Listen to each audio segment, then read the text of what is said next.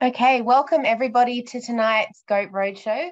We have a cracking lineup for you, and it's everything about goat, what you need to know about the industry. So welcome to all of our speakers. So tonight and first up, we have John Falkenhagen, and I'm going to pronounce that wrong, apologies, John. John and his wife Beck run a dairy goat enterprise, Idealville, at Menengi in South Australia. They stock their operations that are exported across the globe, with bucks being sent as far afield as Indonesia, Philippines, China, and Malaysia.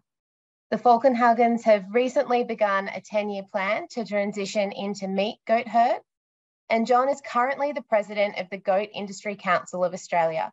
He's also the president of the Dairy Goat Society of South Australia. So we're very fortunate to have John here tonight. He's also presenting with Katie Davies. Katie and her husband Ed run a harvested rangeland and semi-managed operation near Wilcannia in New South Wales. She's currently the Vice President and Secretary of GICA, the Goat Industry Council of Australia, and is the New South Wales Farmer Goat Industry Committee Vice Chair. John and Katie tonight will provide an overview of who GICA and GERDAC, the Goat Industry Research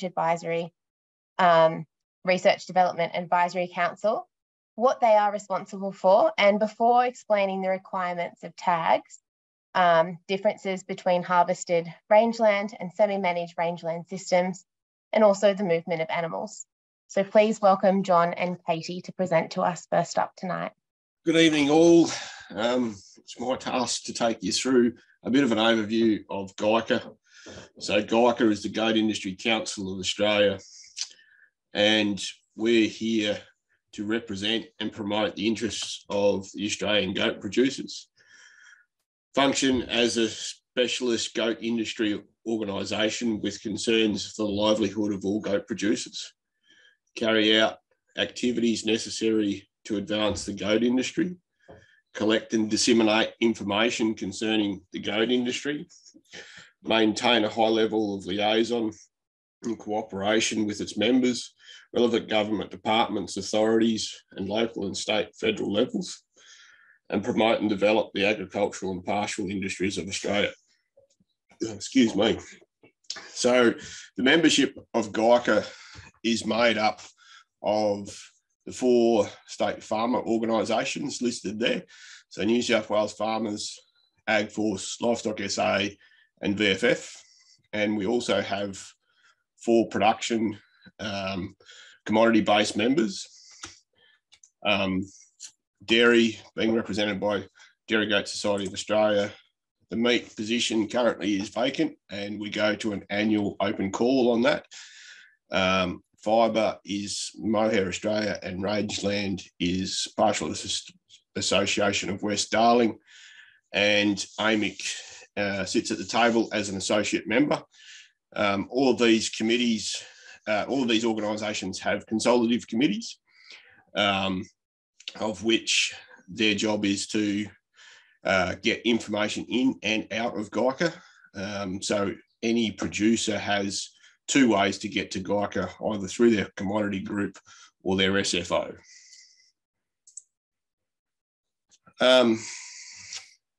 Each member nominates a representative to attend GICA on their behalf, and there's selection criteria that has to be met. So that's done at a member level, and the member representatives are required to represent their members' policy, engage on behalf of the group, and report back to the member and act in the best interests of the goat industry. So this is where I said about consultative committees and information in and out of GICA through the member and through their committees. GICA does not receive any levy monies from LRS, and all levies are paid and collected and distributed by LRS. GICA represents the industry at a lot of things.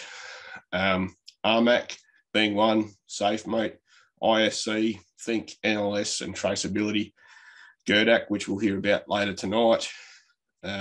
Industry's task force on LSD and FMD, which you would have heard a lot about through the media lately. livestock traceability design initiative, which is all about EID rollout, NFF, supply chain task force, AnyMark, goat data collection and tracking, and trust me, the list goes on. And we're there to represent your interests. So this is about industry partners and industry representation. So RMAC at the top of the tree, Red Meat Australia Council. I've got that wrong, Katie. Red Meat Advisory Council. And then we've got all of the peak industry councils with ALIC, Alpha, AMIC, Cattle Council, us, GEICA, and sheep producers. And then we have all of the partners. So the Australian Government, AMPC, Live Cork, MLA, and AHA, some of which you'll hear from tonight, and some of which receive industry levies for industry investment.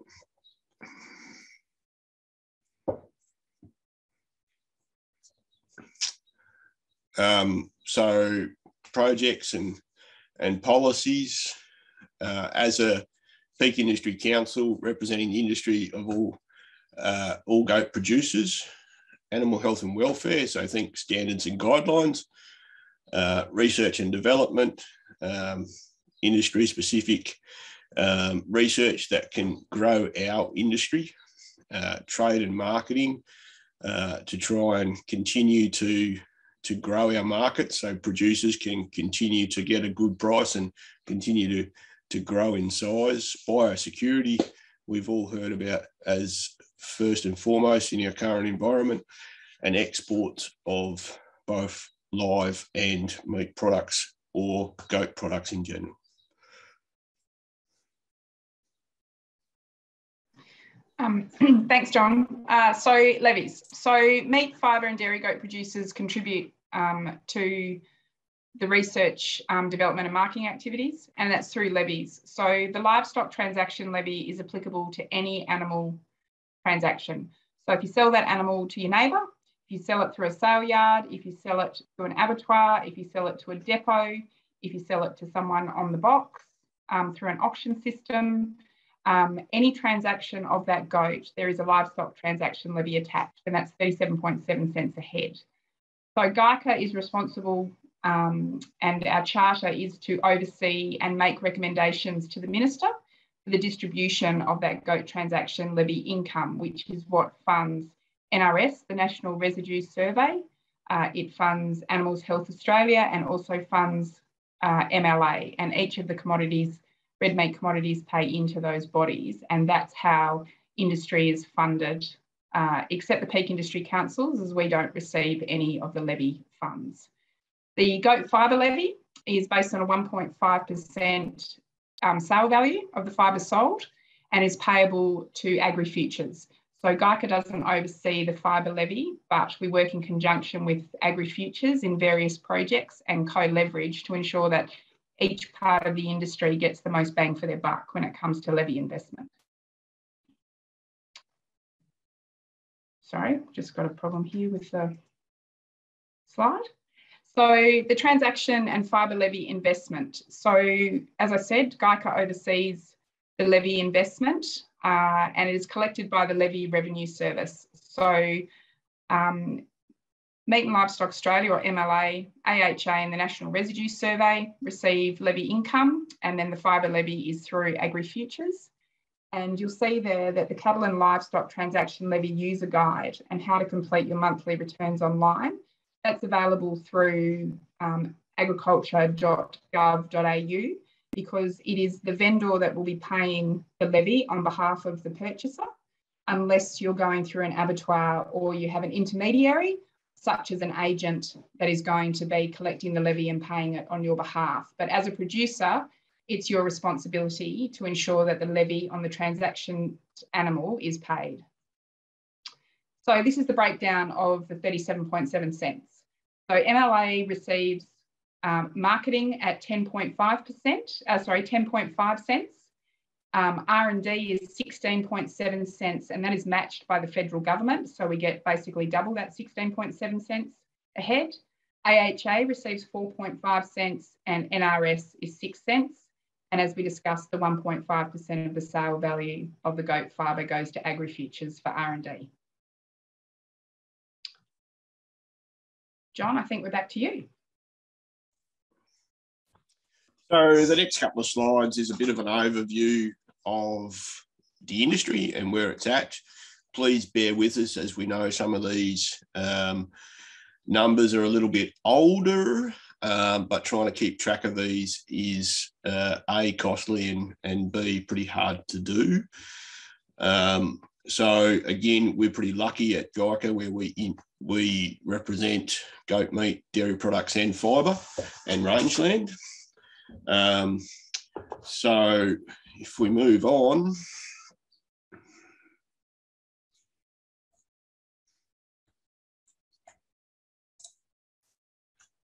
so the last survey for dairy goats was that farm gate values between 20 and 27 million in 2017, and milking about 31,000 head with a total herd of about 46,000 head, producing 17 million litres annually. There's a bit of a distribution, of course. The large dairies are in Victoria, where most of the manufacturing is, but they're certainly spread across the country.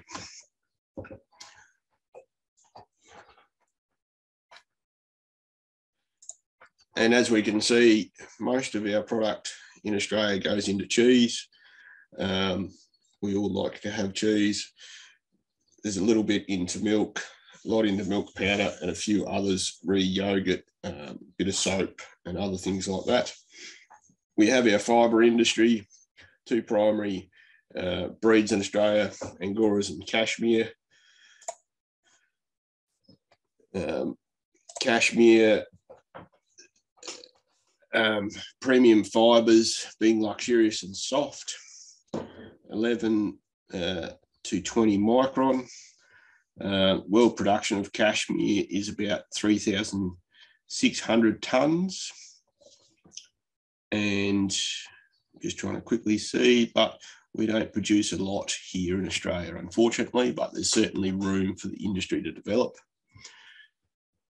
Mohair has come back off of its big peaks, but I know that our body representing mohair at the table is certainly trying to increase the production of mohair in the country.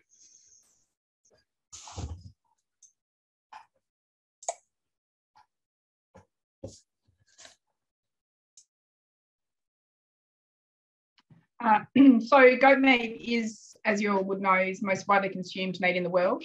We are one of the largest exporters, despite being relatively small in production, and it's the quality of the meat that Australia produces that is underpinned by our biosecurity and traceability systems, which harks back to the levy and how we actually fund those R&D activities, plus your animal health surveillance activities as well.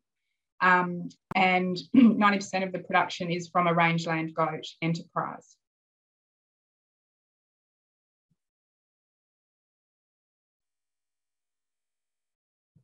So supply chain for 2021, the biggest processes of, or the biggest off-farm transaction of a goat is directly to processors.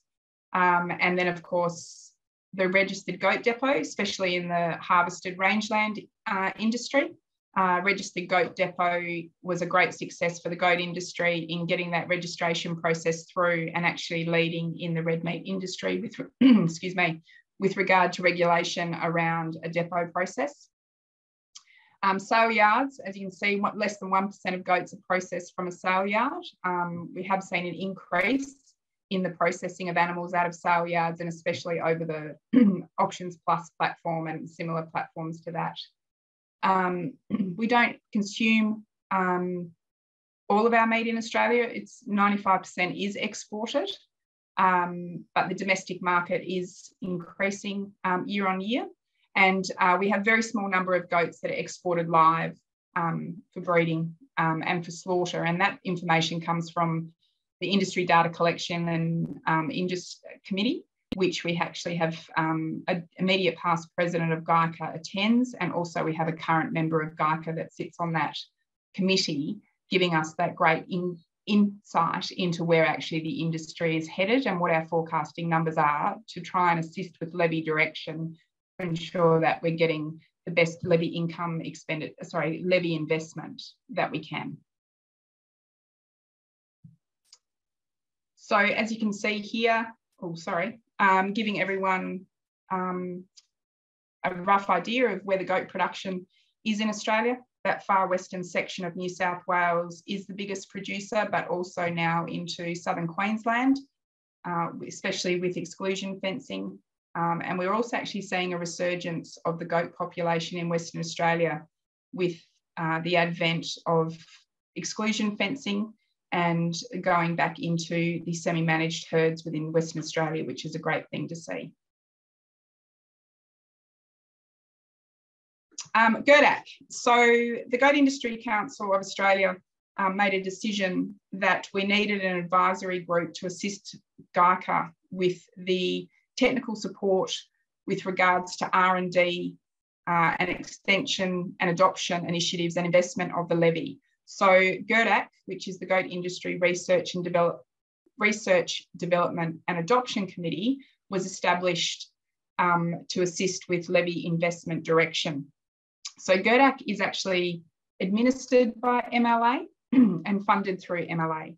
The committee meets to review the funding proposals, also review proposals that have been previously accepted and are underway, and review stop-go positions within those projects to ensure that levy expenditure is getting the best that we can for it. The goat industry levy isn't particularly high, but by having this extra layer through GERDAC, being able to review those projects. The committee delivers on independence, quality, objectivity and transparency by having that committee, and the committee will then provide recommendations to GEICA and MLA regarding the GERDAC committee is of up to 8 members. So from all sectors of the industry, the committee is made up from. And there is an application process to actually apply to become a member of GERDAC, and that is advertised and there's terms of reference. GEICA actually holds 2 seats on GERDAC, which is separate to the committee, and that is just part of the process that is in the terms of reference. So MLA provide the leadership on investment and the alignment of the RD&A priorities with Red Meat 2030, which is the overarching direction document for the red meat industry on where we're going for the next 10 years. We also have the opportunity to have a maximum of 2 consultants from various sectors of industry or expertise to ensure that if GERDAC needs the assistance in that RD&A space, that we have access to all the people available to ensure that levy investment is the best it can be. So the role of the committee members was very important, and they do have an influential leadership role within the industry, and also ensure, like, the people that come onto the committee and apply for positions have that really good, deep understanding of the differing production systems within the industry and actually the commercialisation, the systems, and how RD&A can assist those processes and those processes to go forward with that levy investment. So from that, we actually have 2 rangeland producer positions available on GERDAC. So EOIs are very simple. You just need to put down your qualifications, your interest, what you actually can offer the goat industry in those 2 pages maximum, and where you fit within the industry, your knowledge, your expertise, and why you would like to be part of GERDAC. It's a very simple process. You just email it in to Joe Gebels. The information's there on the screen and it will be in the recording further on. It's also available on the MLA website. If you type in GERDAC, it will come up. but I encourage any rangeland producers in the industry that would like to be involved to seriously think about putting in an EOI. GERDAC meet on a regular basis, but it is virtual at the moment. And the opportunities there to actually have your say and use your expertise to further the goat industry is a great thing. And it's great to see more people becoming involved in the goat industry. John, have you got anything else that I've missed? No, spot on. Wonderful. Well, thank you very much, John and Katie, for presenting for our very first speaker of the day as part of this webinar. Next up, we do have 2 new speakers that we're going to introduce that will actually complement John and Katie, who will be back for this second component of the webinar. Our first speaker that I'd like to introduce is Joe Goebbels. Joe is the MLA Program Manager for Sheep and Goat Productivity. He's responsible for developing the strategies and delivering research, development and adoption activities nationally for improved productivity and profitability of both the sheep and goat industries.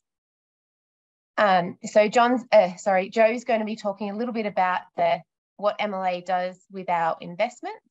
And then building on top of this, we're going to have Rob Barwell from Animal Health Australia. Rob is a veterinarian who's worked in Australia, England, and Hong Kong before joining with the Animal Health Australia in 2012. Rob manages livestock biosecurity and animal health projects with a focus on endemic diseases. He's passionate about working with Animal Health Australia members to make positive changes in animal health and welfare on farm, which will benefit Australian livestock industries.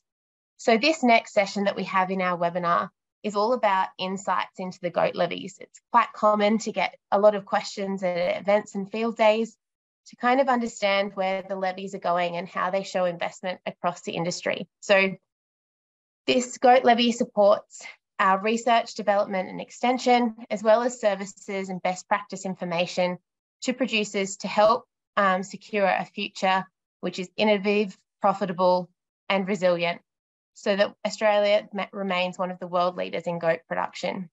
Katie Davies is going to kick us off and she'll detail the levy and how it's collected and distributed.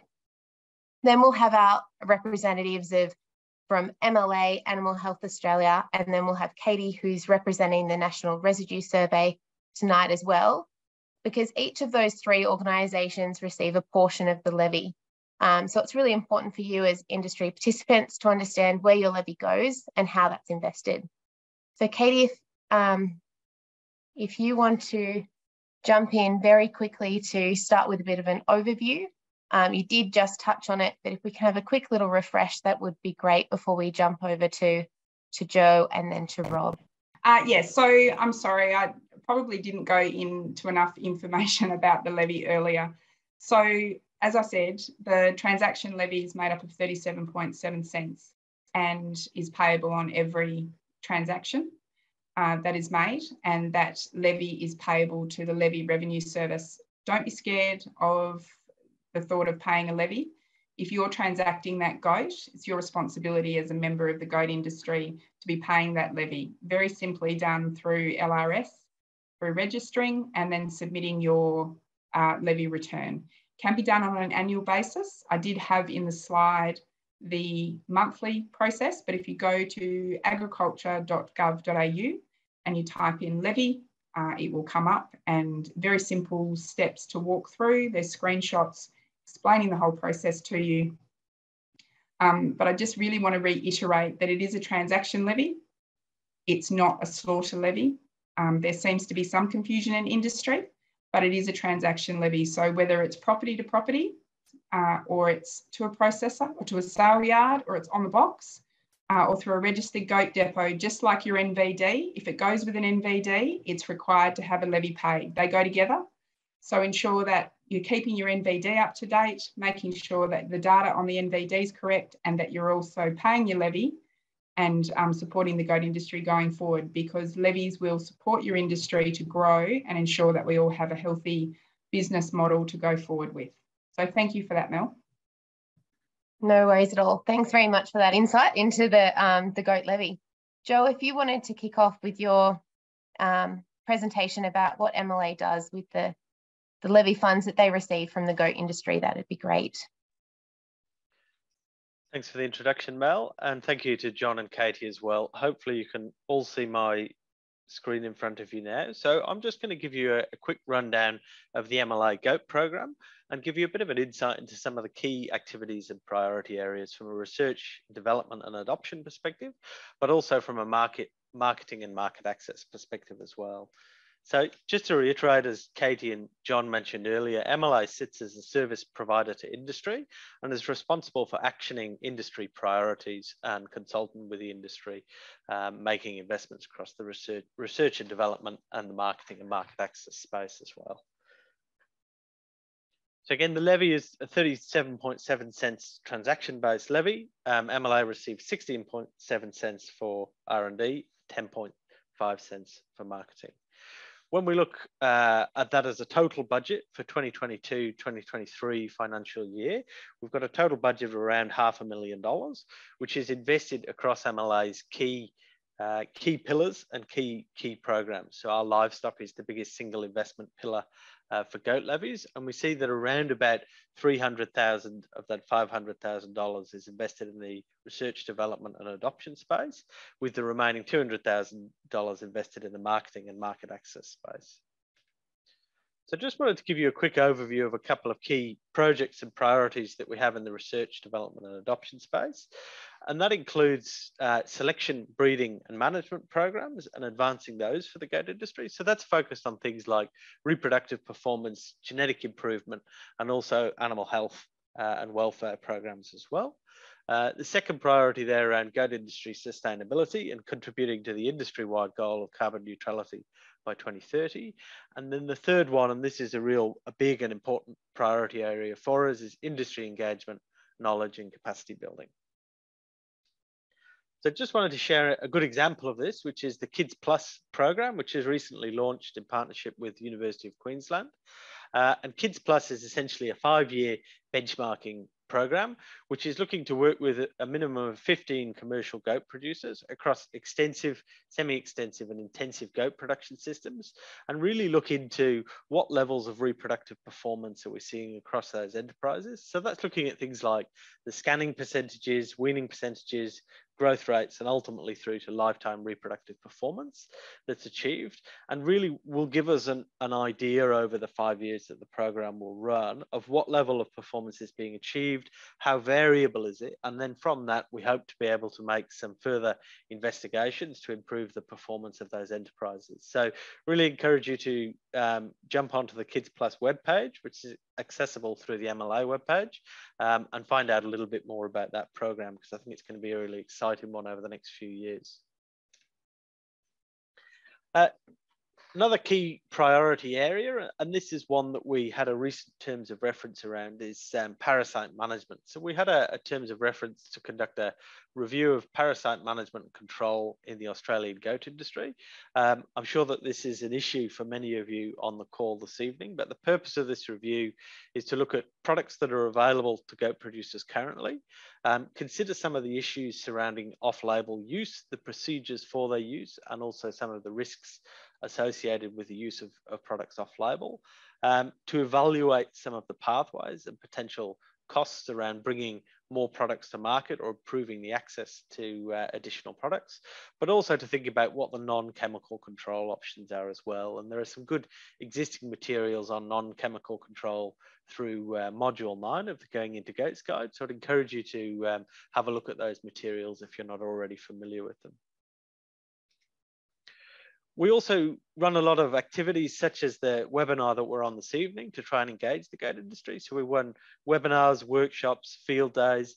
We've also got the Goats on the Move e-newsletter, which I'd encourage you to subscribe to if you're not already, as well as a series of other events in partnership with the other commodity groups. So I'd encourage you also to have a look at the MLA events page, which we try and keep up to date with key events relevant to your regions. From a marketing and market access perspective, So the goat industry slaughters anywhere between 1 million and 2 million head of goats per year, and it varies based mostly on the seasonal conditions in the major goat producing regions of the country. And we typically see carcass weights sit somewhere between 14 and 16 kilograms, although they've increased in recent times with a return to favourable seasonal conditions across some of our major production areas. From a price perspective, when we talk about the over-the-hooks indicators for this, if we look at a 5-year average goat carcass price, we're sitting on around $7 a kilo, whereas the 2-year average is sitting closer to $8 a kilo. So whilst we are seeing a little bit of volatility in terms of goat prices, I think we're in a really strong position in terms of the demand environment, and that's feeding through to some really healthy price increases. So in the last financial year, 2021-2022, we saw exports, the total value of exports close to 160 million Australian dollars. As Katie touched on a little bit earlier, we do see the vast majority of the production in Australia sent to the export markets. Somewhere between 90 to 95% of goat meat is exported in any given year, with the domestic market obviously making up the remainder.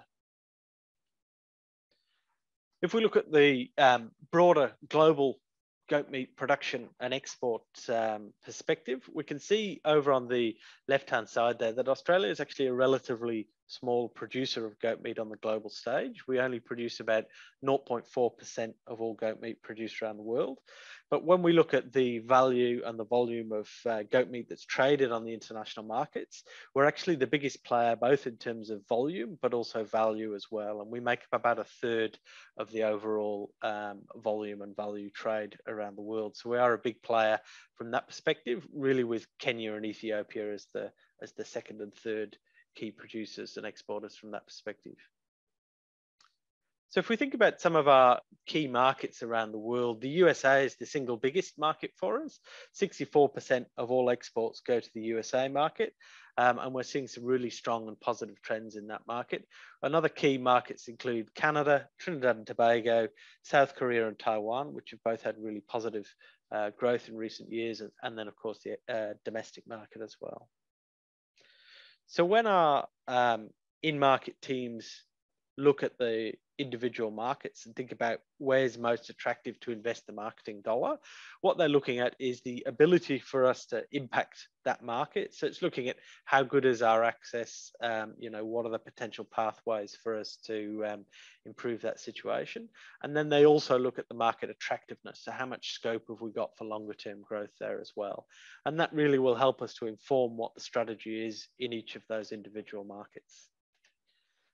So when we profile out some of our key current and emerging markets on that grid, we see that in the top right-hand side there, the US is still a really important market for us in terms of we've got good access to the market and there's a lot of growth potential going forward. So that's really probably priority market number one from that perspective. But similarly, we're also seeing that strong growth in the South Korean and Taiwanese markets. And then from the domestic market perspective on the right-hand side, we're in a very strong position in terms obviously of our access to that market. And so it's really about protecting it and also looking to see where the growth opportunities are in the longer term. So I just wanted to show you a bit of an example of some of the individual market profile insights that our in-market teams gather. So what they do is they look at across the market and they think about how goat meat is most popularly consumed in those markets and what are the key attributes that consumers look for goat meat. So in South Korea, goat meat tends to be consumed in specialty restaurants. It's seen as a product that has a clean and green image and one that's seen as having good health attributes as well. So those insights help to inform the marketing strategy in that given market. And so from a South Korean perspective, we leverage the True Aussie goat brand very heavily, and also again reiterating some of the attributes around production and quality standards, and also that clean green image that the Australian goat meat has in that market. From a domestic consumption perspective, we do see a little bit of variability, but as I said, it's a fairly small component of the overall consumption, somewhere around 5%, and a little bit of variation between years. We do find that amongst Australian consumers, goat meat is a fairly niche protein, and is something that consumers' level of awareness is quite mixed about. And so our key strategy in this area is really to encourage people to give goat a try and raise their awareness of the eating quality attributes of goat meat. So a lot of the focus from a domestic perspective is about looking at some of those pathways that consumers are most likely to consume goat meat through, such as food service or special events, and tapping into promoting goat meat through those sectors. So just to summarize from a markets perspective, across the board globally, we're seeing a really strong demand for high quality protein, including goat meat. We have strong demand in each of our major markets, and we have a really good market access position with each of those markets as well. So whilst we are a small producer on the global scale, we are a major exporter, and we actually find that in most instances supply is more of a dominant constraint than demand, which I think is a really positive situation for us to be in. And really, I think in terms of our long-term success, it's really protecting our existing markets, focusing on quality, food safety, particularly with reference to residues, and also trying to build the consistency of supply to iron out some of those peaks and troughs. I'll finish up there. Thanks very much, and happy to take any questions at the end. Back to you, Mel. Thanks very much, Joe, for that insight. Next up, I'll be passing it over to Rob Barwell to give us a bit of an indication to what Animal Health Australia does with their levies. Thanks, Melanie, and thanks to MLA for having me on this evening to talk a little bit about Animal Health Australia and who we are.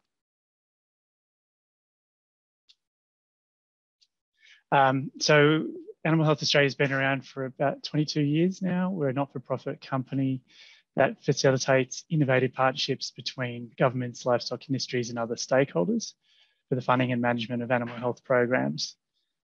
We work to improve animal health, emergency preparedness and response, biosecurity, market access, livestock welfare, productivity, and food safety and quality.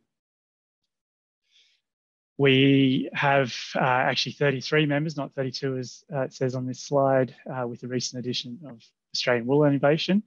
Our categories of members are all the governments, both Commonwealth, state and territory.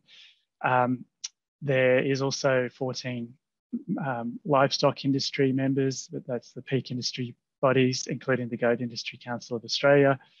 We have some service providers, as well as associate members, including Meat and Livestock Australia.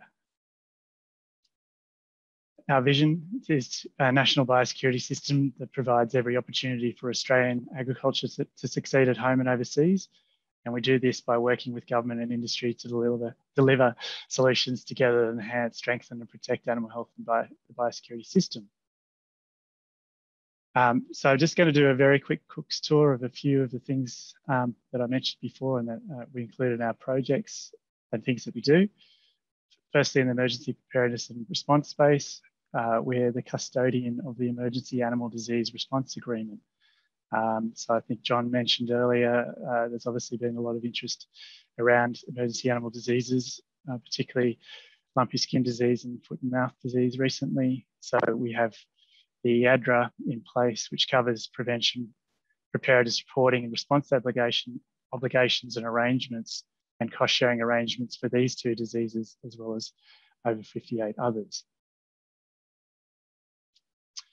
We also look after the AusVet plans, which are a series of public manuals that set out the agreed national policy and guidelines for agencies and organisations involved in the response to an outbreak.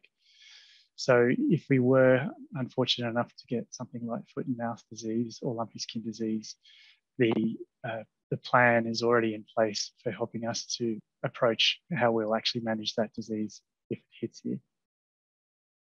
So for all the diseases listed in the APRA, there's an AusVet plan to accompany them, as well as various other manuals. We also have an emergency animal disease training program, which predominantly involves face-to-face and virtual training for our members. There's also an Emergency Animal Disease Foundation online course, which anybody can do if you want to learn more about what might happen in these situations, as well as the National Biosecurity Response Team. AHA also looks after a couple of important vaccination banks, so foot and mouth disease and anthrax. AHA also has a significant role in national surveillance programs. Many of these are coordinated through the state and territory departments and include such programs as the National Arbovirus Monitoring Program, TSC surveillance, so that might be better than the TSC that goats might be associated with is scrapie, luckily not in Australia, screwworm fly, and various others. We also have a number of biosecurity projects. Some of you might have come across the Farm Biosecurity website, which is a collaboration between Animal Health Australia and Plant Health Australia with all things biosecurity, so videos, manuals, declarations, and all sorts of things that producers can download and use there. We have biosecurity planning and implementation. We also,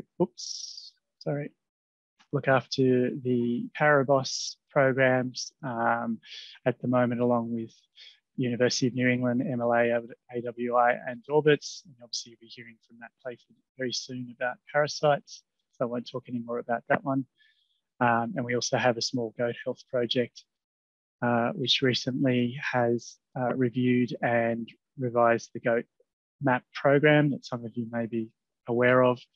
And that has included the addition of Capra and arthritis and encephalitis as a new module.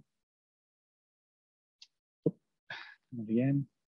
And then finally, in the welfare space, a small area for Animal Health Australia, but one thing that we have done along with GEICA is the Australian Industry Welfare Standards and Guidelines for Goats, available on the website that I've listed there now. This is voluntary, but is there for all to see. And we also support GEICA in improved welfare for the industry, e.g. looking at increased use of pain relief. And that's our website. Wonderful. Thanks very much, Rob, for that insight. It's great to be able to join the dots and the linkages with what's being done across different portfolios and groups across the goat industry. Next up, we have Katie Davies, who will be just talking a little bit about the national residue surveys that are conducted. Katie, are you with us? Yeah, Mel, just give me a minute. I've internet issues. Won't you sec? Hang on. No, that's fine. If your bandwidth is struggling, feel free to leave your video off. That might be able to help. Can you guys see that? Yes, perfect. The slides are up. Great. Sorry, everyone. So NRS, this is the component, part of the component of the goat levy. NRS is a really important sector of our industry. They manage the risk of chemical residues and contaminants within animals and plant products in Australia, and they support our status for clean, green food by facilitating the access to our domestic and export markets. Seriously important part and really important part of the levy expenditure. So the GOAT program has been operating for over a decade. 6 cents of your levy heads into the program and involves testing of goat tissue samples for pesticides, veterinary medicines and environmental contaminants. NRS also maintains the MRLs, which is the maximum residue limits that apply for Australia and our major export markets. So the analysis results are checked for compliance with our standards and the relevant MRLs. NRS also has an auditing program that is facilitated by AusMate, and through that process, there's random audits undertaken within the goat industry in different sectors, whether it be the registered goat depot sector, whether it's the domestic market, whether it's the incorrect use of or poorly completed NVDs. There's 6 different sections that the AusMate partner with NRS, and in that partner with the goat industry to underpin our compliance within this sector of the industry. So some key points is that we are doing really well, industry leaders with 99.33% compliance to Australian standards. So this underpins our claim of clean green protein, which is part of the red meat sector marketing tools. And also the NRS quality management system is actually certified. So it's an iOS, as you can see there on your screen. So this is where this 6 cents goes to. If you Google NRS, it'll come up under the Agricultural Department. Also AusMate, as I said, are partners within this industry in supporting the processes going forward of those audits. But if you have any questions, pop them in the chat. Like I said, really underpin that process for the goat industry, making sure that we don't have detections of our food going out and underpinning our market access worldwide, but also those detections in our domestic market. So all Australian consumers are really confident in the process and the product that we deliver in Australia. So thank you, Mel. Back to you. Wonderful. Thanks, Katie. It's great to know that we're in nice, safe hands. And it's great to know that the levies are being invested really valuably across the whole industry, which is great. So thank you very much for Rob, Joe and Katie for that insight into where the levies and the levy funds are going. It's wonderful. Next up, we have our third component of this webinar. We're very fortunate to have Matt Playford here. Matt is an experienced livestock veterinarian parasitologist, and he's also the director of Doorbutts, a company that runs a parasitology lab and conducts research on behalf of livestock industries. Matt graduated in veterinary science from the University of Sydney in 1986 and then worked in rural practice until 1989, when he undertook some research at Hokkaido University in Japan, completing a doctorate in parasite immunology. He's taught in livestock medicine and managed a large animal teaching practice in the University of Queensland before working in R&D within corporate pharmaceutical companies and as a veterinary consultant before he founded Doorbutts in 2009. I'll hand over to Matt now to give a bit of an insight into animal health in the goat industry. Thanks very much, Matt. Great, thank you, Mel, and a big thank you to MLA and GEICA for inviting me to present tonight. So I'd just like to focus on that key word, sustainable. What does it mean? Do you have a and that really means to me, is it a farm that's going to be still operational in the next 5 to 10 years, or for some reason isn't able to continue functioning? And worm control is a key part of that. For example, if you are drenching your goats more than 4 or 5 times a year, you might be thinking, I just can't keep this up. Or if you are losing goats to worms, that might be a reason why that farm is not sustainable. So let's try and look at the difference between the farms that are really good at worm control and those that aren't.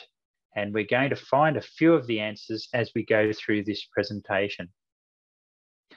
So first of all, let's talk about vets and particularly your relationship with your vet. And I drew this little diagram, and apologies for the artwork, to just show a little Venn diagram to show that the things that you know about goats and the things that your vet knows about goats are both very important, but they're not necessarily the same. There are a lot of things that you know about goats, about farming, about your particular goats, including feeding, management, nutrition, production, that the vet doesn't know much about. And conversely, there are a lot of things about diagnostics, disease control, vaccination, immunology, and pharmacology that your vet knows a lot about. And so you need to work as a team to be able to satisfy the regulators for legal compliance and also for the best outcomes for the health, welfare and productivity of your goats. So let's look at, first of all, drenches and some of the key issues about using drenches to kill worms in goats. And the first one is, and this may surprise you, that drenches may not kill the worms. Now, this is due to two key factors. One is the goat's metabolism, which tends to work over drenches very quickly, and also worm resistance. So when the drenches were first registered, maybe 30 or 40 years ago, they killed the worms fine, but in the intervening years, the worms have developed resistance. And that's because drenches, every time you use a drench, they select for resistant worms. So the more often you're using the drench, the less effective it becomes. The other thing is that drenches may cause residues, and Katie has already outlined the fact that the National Residue Survey is constantly monitoring our goats to see if there are residues in the products. Now, little known fact, most of the residue violations are caused by drenches. So this is a major risk area that we need to be aware of. The fourth thing is drenches can make the goats sick. Several ingredients are toxic if they're overdosed, even in small amounts. And this is particularly important for smaller goats and younger goats. And the fifth thing, and I don't want to dwell on this, but it's important that we recognize that drenches are illegal to use. And when I say illegal, there is federal and state legislation that requires us to use all drenches, all animal medicines, according to the label. Now, because when we use drenches for goats, they're off-label, and I mean off-label almost all the time, because even when we're trying to use the right drenches, the dose rates are different from the ones specified on the label, so that makes it off-label. So we need to have our vets involved to legally prescribe those drenches. Okay, well, let's move on now that we've established the ground rules. We're not going to rely solely on drenches. We're going to use a lot of other weapons against the worms to understand it. So the overall impact is having a full armory to aim against our target enemy. So we're going to play the worm game, and we're not going to let them dictate the terms. So the first thing we have to understand is goat metabolism. Now, what does that actually mean? What are the key features of goats that are different from other livestock? Well, the first thing is, you've probably all observed this, goats like to put their heads up to eat. They love to have a browse on trees, bushes, and shrubs. And that's because they're very smart animals. They know that most of the worms in the paddock are down at the foot of the grass sward, in the bottom 5 centimetres of the grass and in the soil. So the goats, to avoid the worms, put their heads up, and they like to graze on things that are above the ground.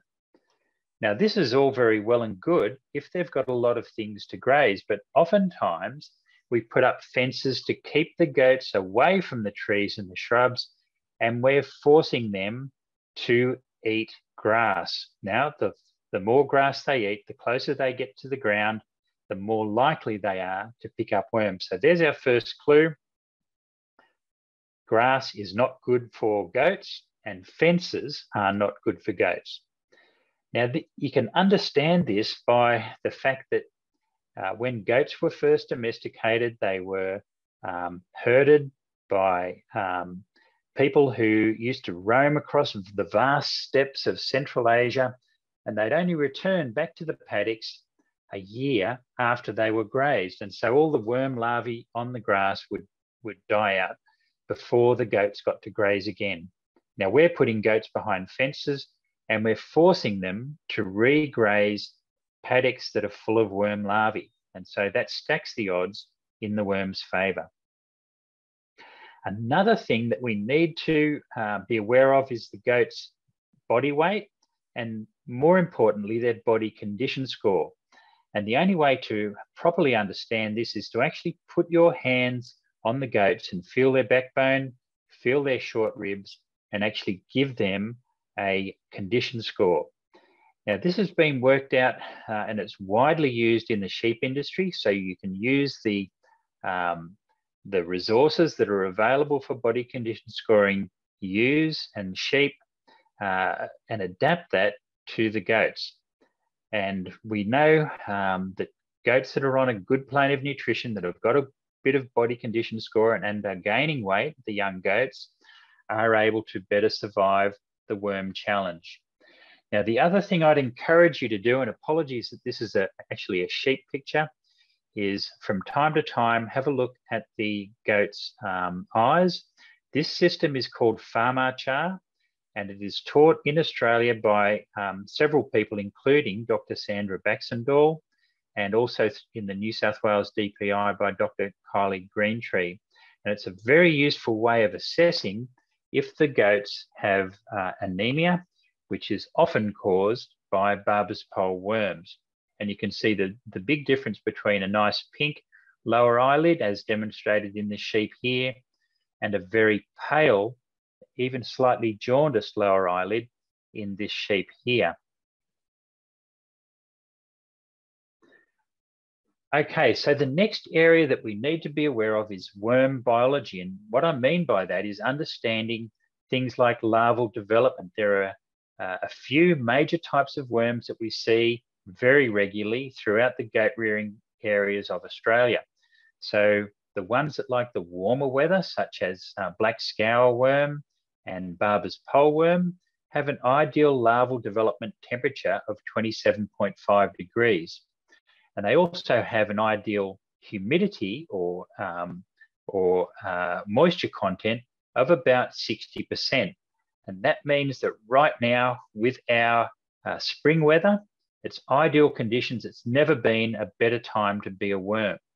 But don't think that the worms go all quiet in the wintertime, because we can see the development curve goes all the way down to 12 degrees, even for Barber's pole worm, and the other worms much lower. And there are black scour worms down in Victoria and Tasmania, where their ideal larval development temperature is only 13 degrees. So they're much more active over the winter. And so the goats pick up larval worms 0.7 millimeters long on average from the grass and dirt. So all through your pastures, there's these worms that are worm larvae that are so small you can't see them with the naked eye. But believe me, we've done counts in our area from goat paddocks, and we found up to 50,000 larvae per kilogram of dry matter of grass. Now, what does that mean? Well, your average large goat eats about a kilogram of dry matter of grass per day. And if they're picking up 50,000 worm larvae, they're going to get very sick. Okay, so what happens when those worm larvae are on the pasture? This is a picture of a dewdrop on the pasture, and there's the worm larvae sitting there waiting to be eaten by the goats. They go into the goat's mouth and then they get swallowed down their esophagus. The worm larvae molt, and then they find their place in the goats. And so as the goats are grazing, it doesn't matter if they're eating off the ground or if they're eating grass up to 15 centimeters high, they're going to be eating worm larvae as a matter of course.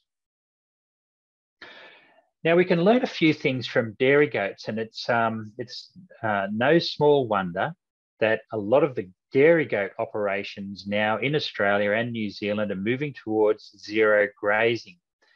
And talking to the people who have overseen the move from grazing dairy goats to zero grazing, whether they're in sheds or in feedlots, they've seen the number of goats that get sick or die decrease dramatically, and they've seen production nearly double.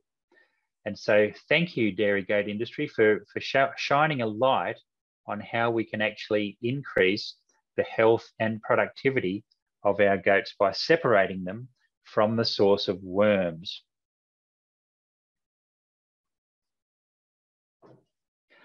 Okay, what happens next? Well, the worms grow to adult worms inside the goat's stomach and intestines. And different worms have different sites that they like to go. They meet their partners, they breed, and they raise families. And for example, the homunculus worm, the Barber's pole worm, female, once she's pregnant, she can lay 10,000 eggs per day. So that's every single worm there could be churning out 10,000 eggs. So it's small wonder that our paddocks become very, very contaminated. And once the worms grow to adults in the intestines, they start to either interfere with the goat's digestion and their absorption of nutrients, or they start to suck blood. And we can see here some Barber's pole worms in the abomasum, which is the fourth stomach, and they're all sucking blood. Now, each Barber's pole worm will suck 0.05 ml of blood per day. So once you start getting these sort of numbers, you can see that very quickly the goats will start to lose blood cells, which they can't easily replace. It takes a long time for them to recreate the blood cells, and they will become anemic and also suffer from bottle jaw. So thanks to Jeff Cave. So anemia, you can see by very pale colour in their third eyelid or in their lower eyelid. And the bottle jaw is simply where they have a soft fluid swelling underneath their jaw, which is caused by low blood protein from all the protein that they're losing out of the bloodstream.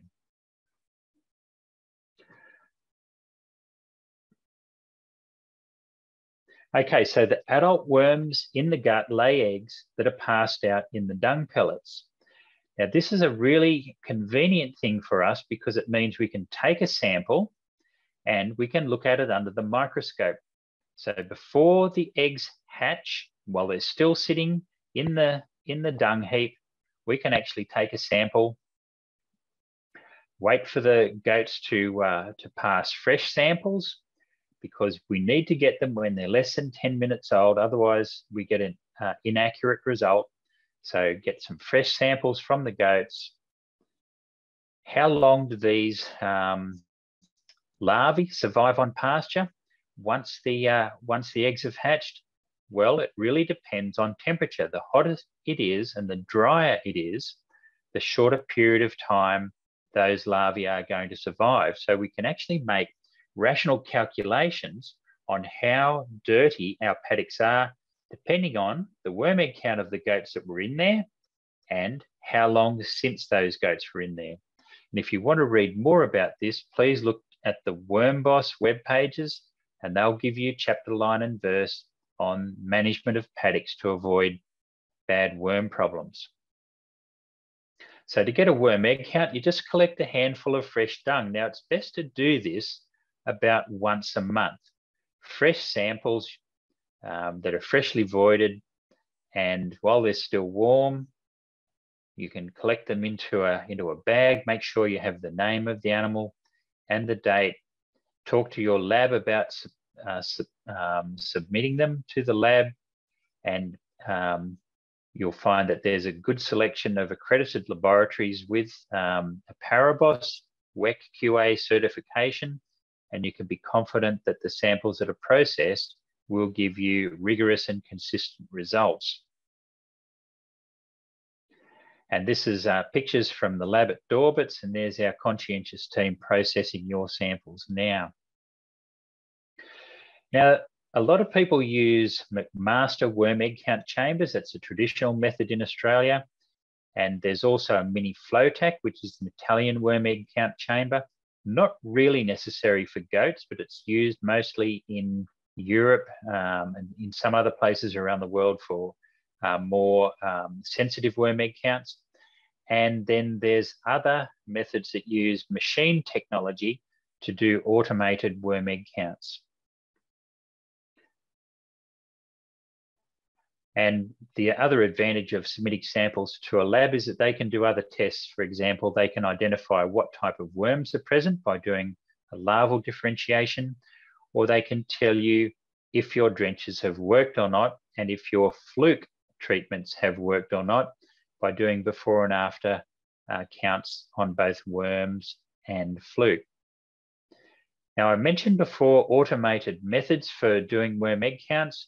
One of them is the FECPAC machine, and this is distributed in Australia by Dorbert's, and it uses technology to actually get a vision of the sample with the, you can see Nematodyrus eggs there in the middle and the strongyle eggs around the outside floating to the top.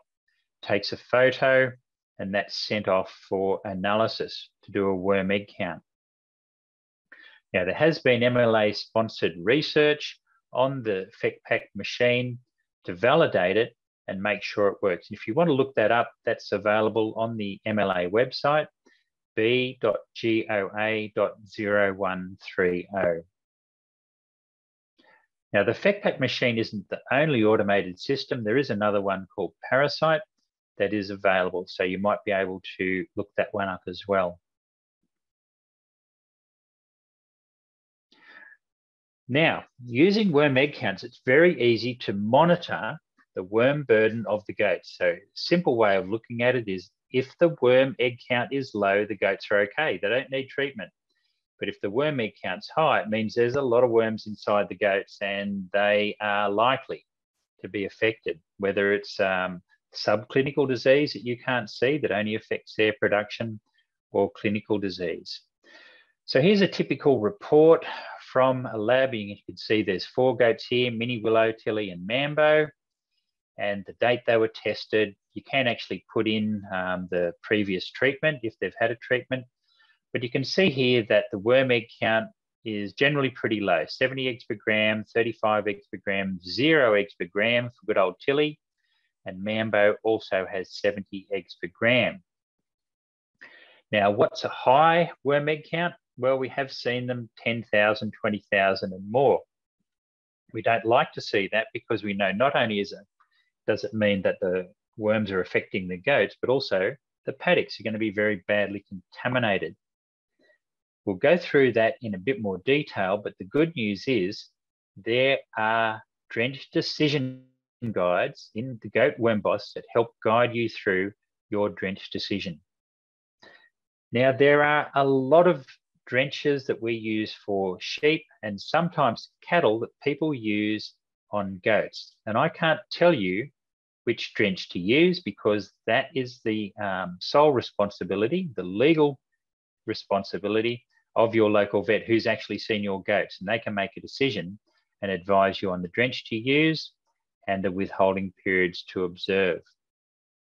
Now, I don't make the rules here, but for some reason, that's the way it's panned out, that regulation of drenches is done through vets. Now, there are also other options, including copper oxide wire particles. Now, these aren't registered for the treatment of goats, and so using them for, beg your pardon, for the treatment of worms, but they are used for copper deficiency. And so if you use them for the treatment of worms, it's an off-label use, and you need also to get the okay from your vet. So what do you do if you've got a lot of goats in a paddock and they've got a large number of worm larvae continually contaminating the paddock? Another option that is used by a lot of goat producers is biowormer, and it may actually be a bit expensive, but it does actually reduce the larval burden under the right conditions by up to 70%. So for people who have goats in confined areas, that may be an option. Now, the other thing to remember about worm egg counts, if we count the worm eggs after treatment, we can tell how well the treatment worked. And here's an example of a report from our laboratory that tested 1, 2, 3, 4, 5 different drenches, and there were 5 groups of goats. The ones that were treated with Alben, 14 days later, they still had an average of 4,380 eggs per gram. Now, that's not very different from the pre-treatment count. So we can say that Alben hasn't worked. Levamisole also hasn't worked. Closantel hasn't worked. Abamectin hasn't worked. And even Sidectin, which is quite a strong drench, hasn't worked, or it's worked at about 50%. So we can see that this particular farm isn't having much joy using drenches. This isn't unusual. There's a lot of farms sharing the same problem. And until you actually test your drenches, you won't know. So please talk to your vet about getting a drench resistance test done. Now, the ideal time to do this is 14 days after treatment. 14 days isn't the only time you can test goats. 10 days after treatment. And you really want to work out the percent reduction that each drench is giving you. And note that it's different for each species of worm. So if you're not getting a worm ID done, you won't know the resistance status of your worms on your paddock. So again, this is results from our lab, and you can see that we'll give you a report showing the drench efficacy, or the percent of worms killed by each drench by each type of worm that's present. So if you look, for example, across the top, we can see different types of drenches. A BZ is a white drench, levamisole is a clear drench, closantel, abamectin, moxidectin, and monipantal, which is Zolvix. You can see the Zolvix has worked at 100% against all 3 types of worms. It's off-label use. It was directed by the vet. Moxidectin worked 100% against nodule worm, but only about 70% against the barber's pole and the small brown stomach worm. Abamectin killed all the small brown stomach worm, but not the barber's pole worm. Levamisole killed all the barber's pole worm, but not all of the small brown stomach worm. And the BZ, the white drench, killed only 12% of the small brown stomach worm, 78% of the barber's pole worm, 100% of the nodule worm. So I hope that gives you some insight into the resistance status of the different worm species. It's different on every farm, and it's particularly bad on places where they buy in a lot of goats. So when you do buy in goats, make sure they get a quarantine drench.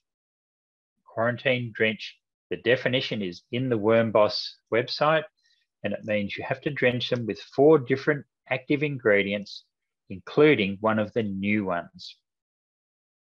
Keep good records of all your drenches, because you need to actually have records regardless of what type of goats you have, because you need to know the withholding period.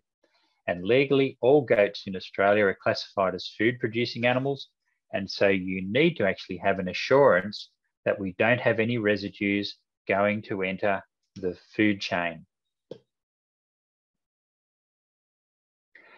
Now, other ways of managing worms in goats is to breed, select the goats that have resistance to worms, and that means they have innate immunity.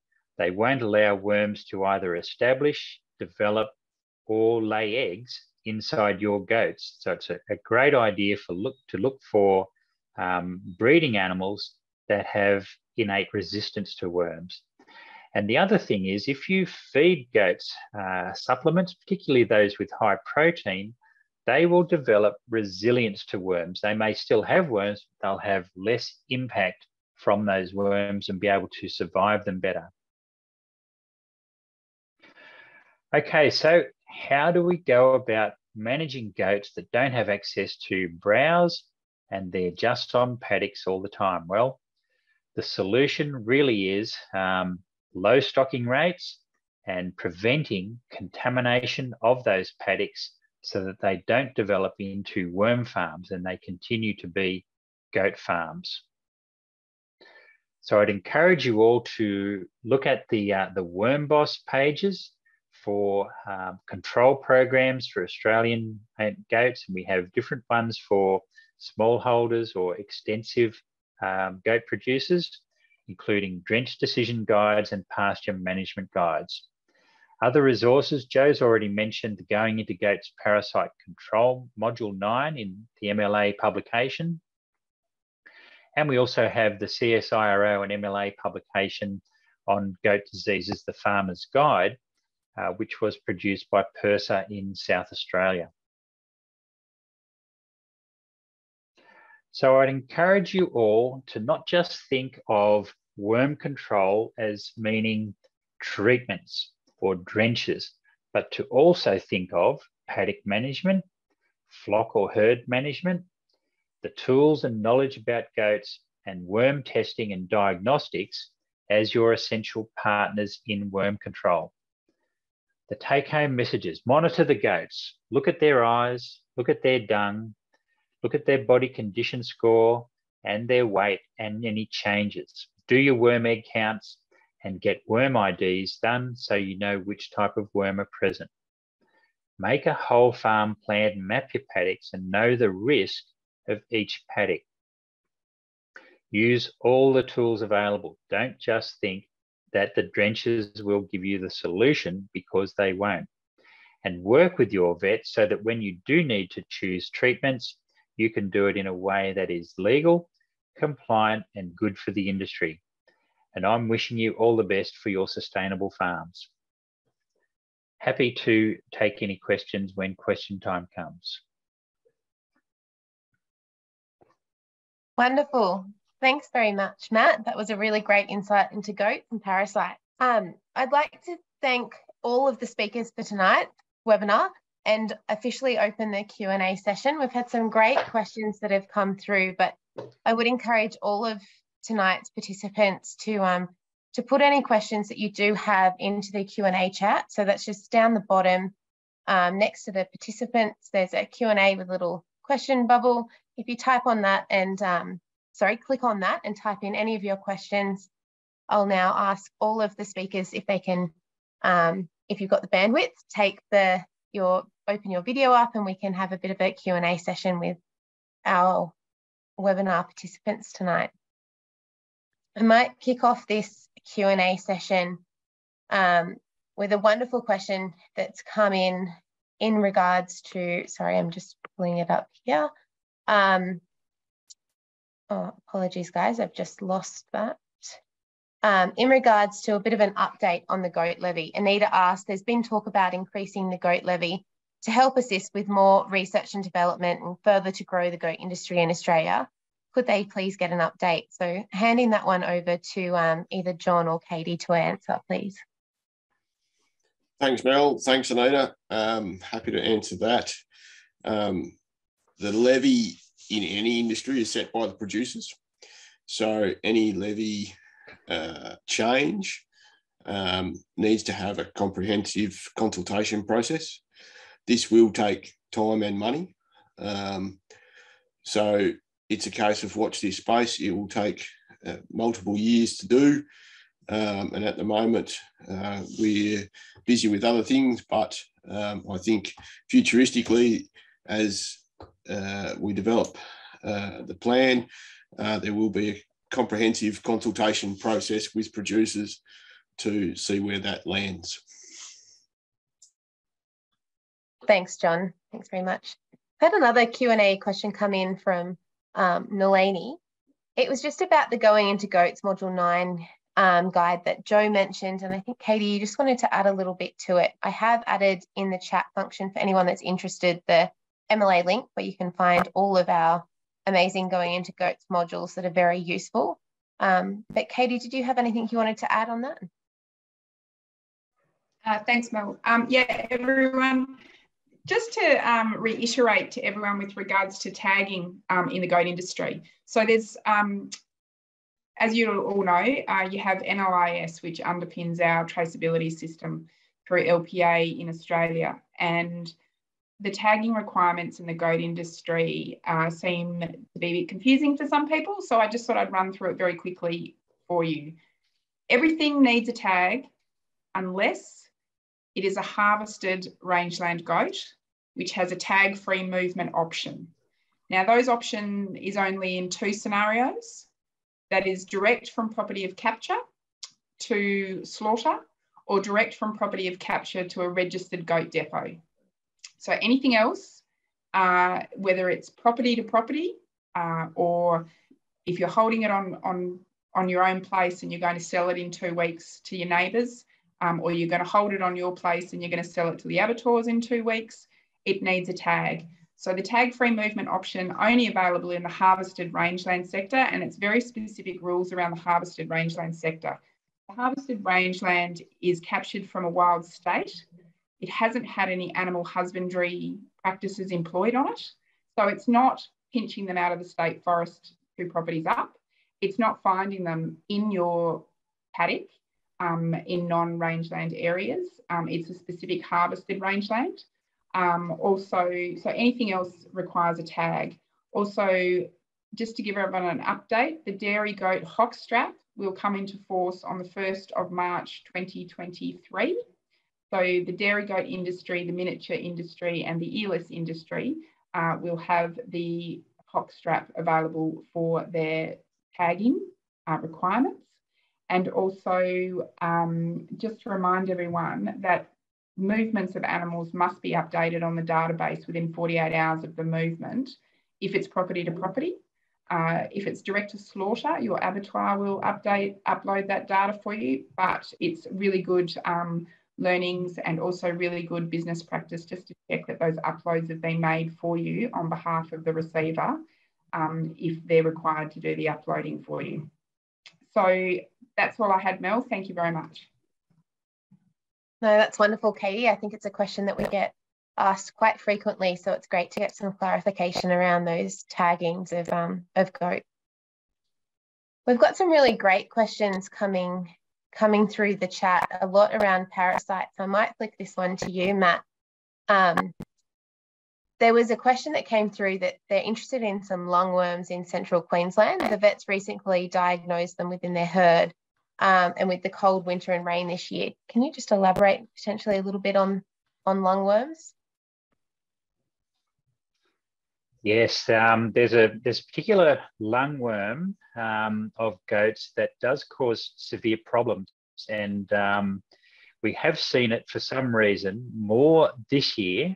Probably the third year of La Nina might have something to do with it than any other year, and it's not easy to fix up. It does require quite a difficult, and prolonged treatment regime.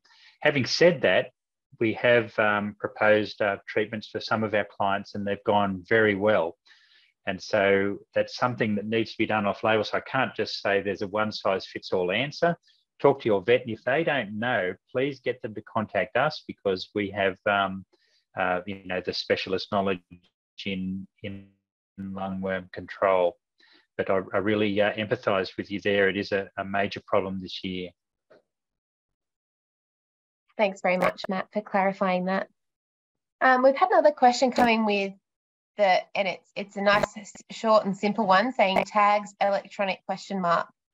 John and Katie, I'll flick this one over to you. All right. So as everyone hopefully has been made aware, the 1st of January 2025 will be the transition to an electronic tagging system across sheep, cattle and goats. The goat industry is working really hard at the moment in that rollout. And we're very aware that it's not an EID issue, it's a whole of supply chain traceability issue to ensure that we actually end up with the best process going forward. But the 1st of January 2025 has been announced by the federal government that will be the implementation date for electronic tagging in sheep and goats. Wonderful.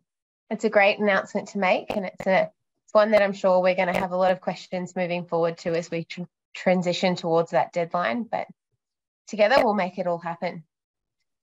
We've also had some couple of questions come through the chat, and I do encourage everyone to keep writing your questions through. They're great. We've had a couple that have come through as part of the registrations as well, so we'll try to make sure that we cover off on both of those. Joe, you touched on it in your presentation, but there was a question that comes through in regards to MLA and developing some export markets. Would you be able to just, I guess, elaborate a little bit on that in terms of how MLA works out its marketing insights into developing those markets overseas? Yeah, look, so I touched upon that briefly in the presentation, but in essence, I think one of the key messages is that we've got really strong market access to a number of key high-value markets across the globe. The access to the UK market is one that's improving on a tiered basis over the next few years as well. So I think we're in a situation where our market access is already very strong, and we have a strong demand environment for Australian goat meat. I think I see supply continuing probably to be the major constraint there. But obviously, we'll continue to collect those market insights and continue to look at where we're getting the best return for that marketing investment. Wonderful. Thanks very much for that insight, Joe. We've had another question come in from the registration, and it was about how to manage stock with high rainfall. Matt, you touched on this before. It comes back to that on-farm management. and trying to vary some of the diet. But would you be able to just reiterate just a quick take-home message for those producers out there that have really struggled on the East Coast with the high rainfall that we've been experiencing and the high worm burden? Just a great take-home for them today. Yes, the high rainfall has meant that there are less paddocks available because a lot of them are inundated, and so mobs of goats get boxed up. They're in high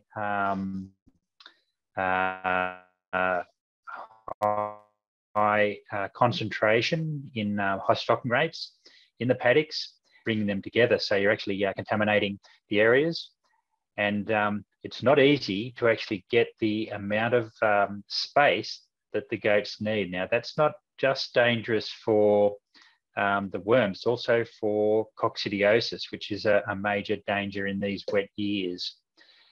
Now, there's no easy solution because not only are the goats suffering because of the lack of feed due to inundation and the fact that they're in higher concentration, but also larval development and survival is ideal under these conditions.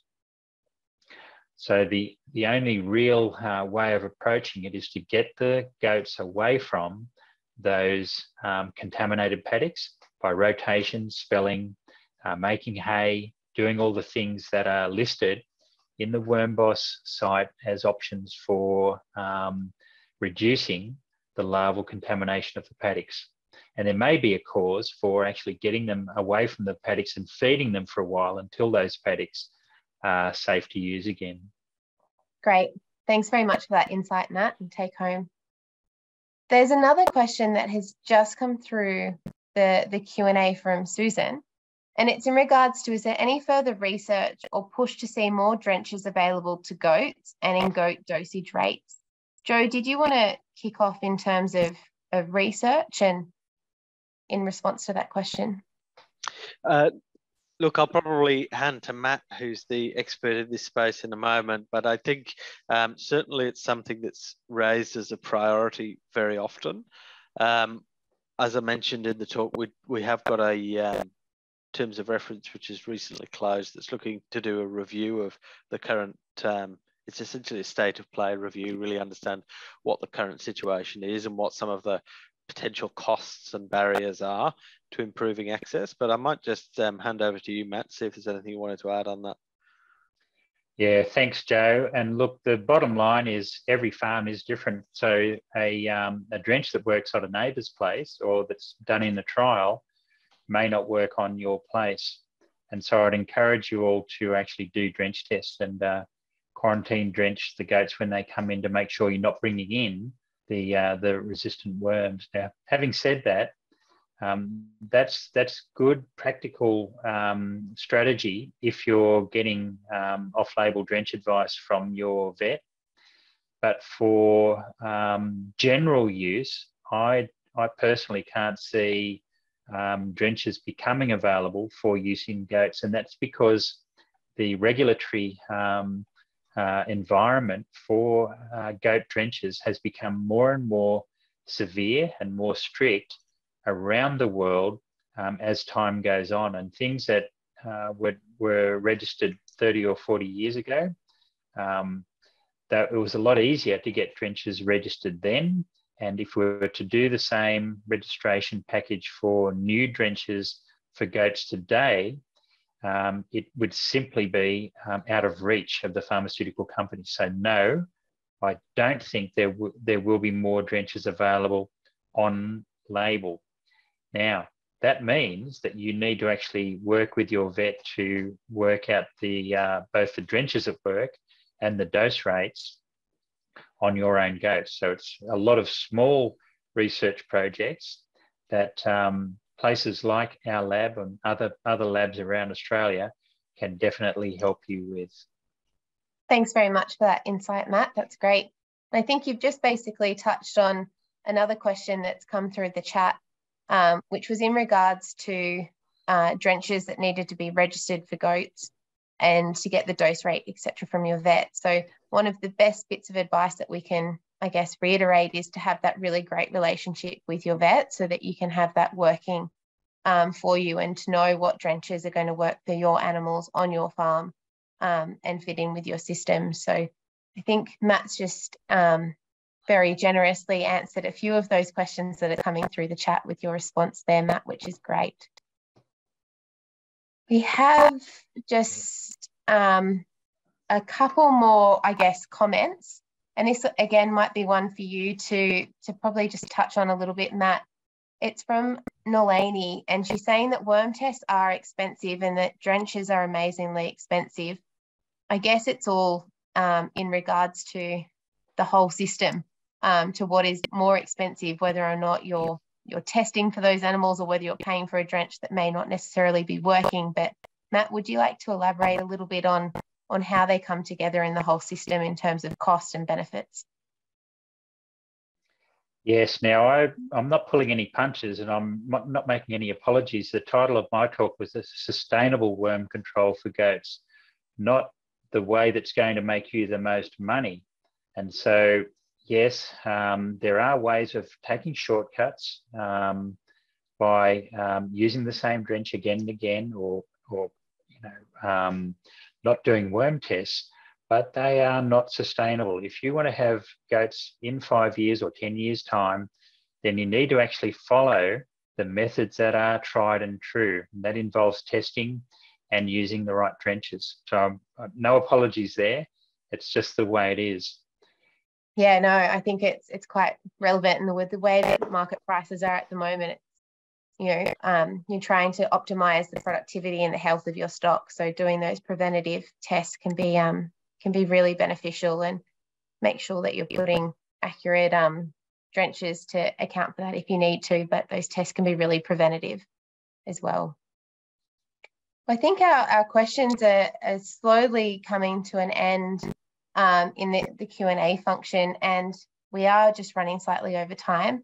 But I would like to thank again all of our wonderful presenters for tonight's Goat Roadshow. It's been really great to have your insights into how you're playing part of the goat industry and what you're doing as part of it with our goat industry need to know. So thank you very much, John, Katie, Rob, Joe and Matt for coming tonight, and a big thank you as well to our communicators for hosting this webinar on behalf of the Goat Roadshow, which is funded by MLA. If you do have any additional information, please do jump on to the or send an email through to the events at Ag Communicators for any follow-up information. This webinar has been recorded and will be emailed out to all of our registration participants, as well as being put on the MLA YouTube channel, available for everyone to watch at another time if that's convenient. Please stay tuned for our future Goat Roadshow events, because we do love to see a lot of participants at these events. It's a great way for us to showcase what's going on in the goat industry. But for now, have a great night, and thank you very much for jumping on.